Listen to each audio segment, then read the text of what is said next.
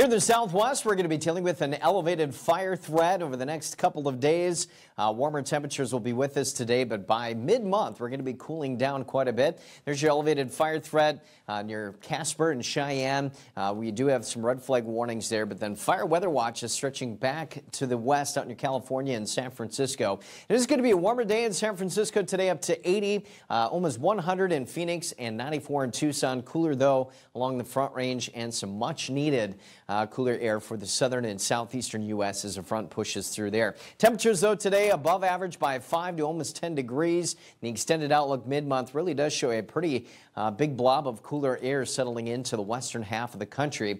Even some snowfall for the mountains north of us. Again, we do expect to see some of that precipitation maybe dropping down into Salt Lake, but not much. The extended outlook looks a little bit drier than average, but for today, as I mentioned, a little bit warmer across the region.